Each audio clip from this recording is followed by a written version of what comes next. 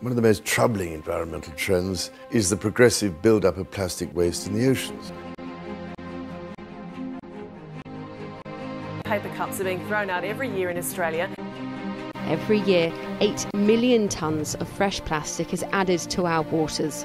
It never decomposes. By 2050, there's a chance there'll be more plastic in the ocean than fish. That's a massive issue, but the part of the problem that we're working on is to go to the beginning of that system and say, how can we stop it getting to the sea? So we're not kind of chasing ourselves to keep cleaning up in the future. Nobody is doing anything with cups, is that right? No, that's correct, and we started Simply Cups in 2014 really to provide a solution for the billions of paper cups that were currently either being sent to landfill or incineration. Now we can recover paper cups from the marketplace and actually turn them back into products. We can recycle the cups provided they're separated at the source. What we're asking people to do is to put their cup into the tube.